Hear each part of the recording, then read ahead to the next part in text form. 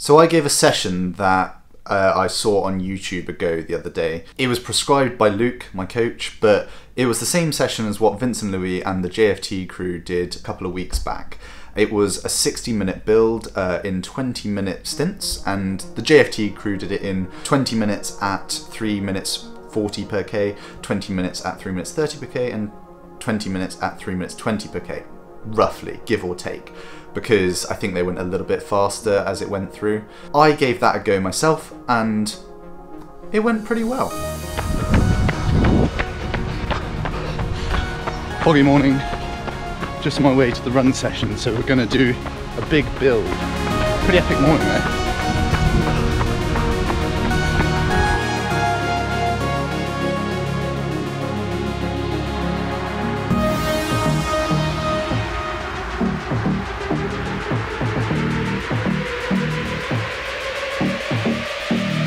Now obviously it was doing slightly different things for me and them. I think theirs was a far lesser intensity what it would have been for me. But that being said, it still worked in a similar way. It was going through the gears and working different things. I need that aerobic strength and endurance for a race. And to be quite honest, that's how you run well off of the back of the bike. That's how all of these guys run so well off the back of a hard bike or a bike. They've got the aerobic endurance and strength from the run and these big run sessions to do it. That's not to mention that they're ridiculously good at swimming and cycling. Their swimming is far better than mine. I saw another one of the videos that they did the other week, and Vince was swimming 63 seconds per 100 long course off of the back of like a VO2 session sort of thing. I could probably hit 63s, but at the same time, within a session, I'm not entirely sure. We tend to do some sessions which are slightly bigger and less kind of intense. That's just our training philosophy at the moment. You're not doing too much intense stuff. You're focusing on the big, large volumes, big, large sessions. 1, 2, 3, 6. Okay. Building back in. Got 40 minutes. 40 minutes is pretty much a full set. Yeah. Full set, but hard. Yeah, me and Ollie have got a special session to get Because you're special people. Special people! Yeah. So yeah, at the time I forgot that it was actually Vince's session that I was doing or replicating, and I just looked at my training peaks and I did a slightly modified version in comparison to them. Luke gave me 20 minutes at kind of LT1, 20 minutes just above that, and then 10 minutes zone 4, 5 minutes high zone 4, and then 5 minutes pretty damn hard, like pretty much flat out. Felt like I was sprinting.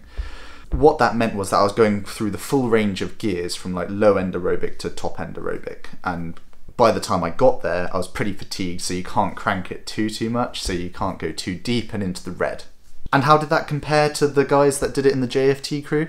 Well, like I said, they went 340, 330, 320, and I wasn't too far off.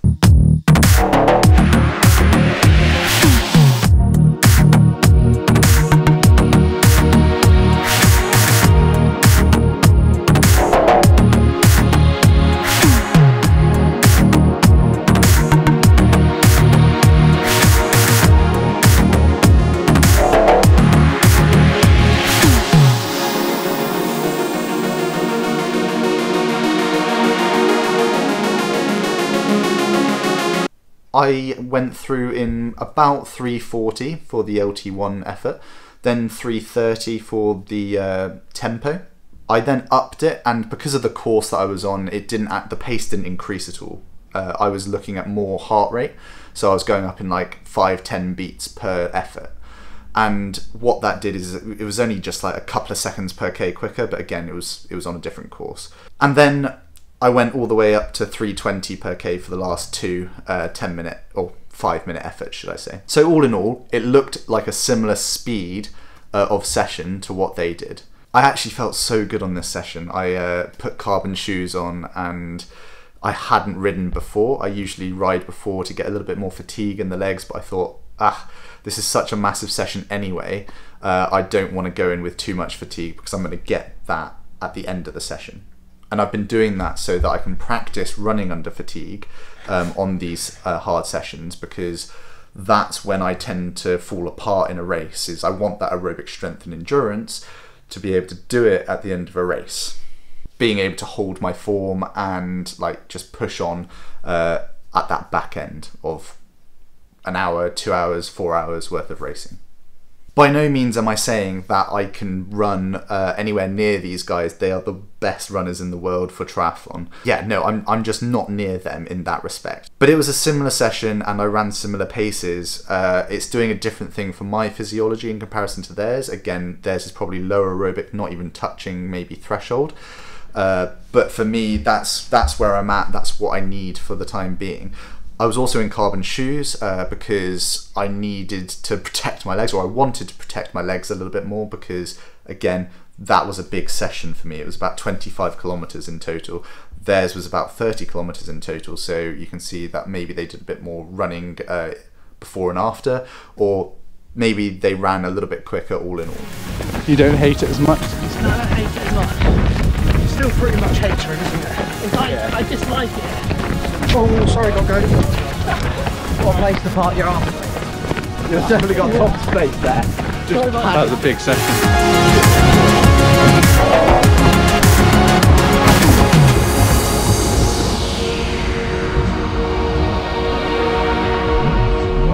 So yeah, I did this session on my own. The rest of the squad were doing different things. Again, we all do slightly different variations of sessions just because of our physiologies and what we actually need for racing. So hopefully that makes sense. As we get closer to being a better quality athlete, we tend to come together in what we do and our sessions get a little bit closer. We do a lot of sessions together, but not everything. So yeah, really interesting to do a similar sort of session to those top guys, Vince and Hele, and Aaron. But yeah, I think that I was really happy with it. I was really happy with how I ran, and I'm hoping that I can transfer that into some good racing at the back end of a swim and bike, and hopefully be able to run with a decent amount of form and function, essentially. So yeah, thanks for watching. Hope that made sense, and I'll see you next time.